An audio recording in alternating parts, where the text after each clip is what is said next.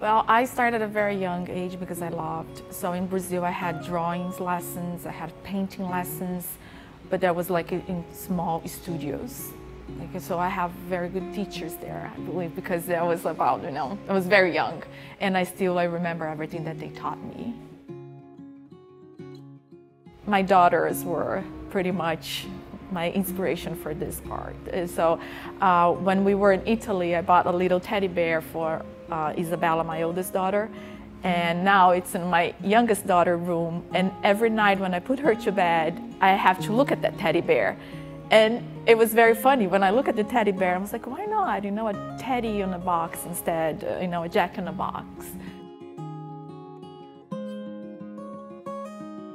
Creativity is something that sometimes we try to, just go for it, just try to find creativity.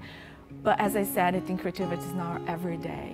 You can be creative just like, I think creativity is something that comes from inner, and it's something that you don't need to look far to be creative.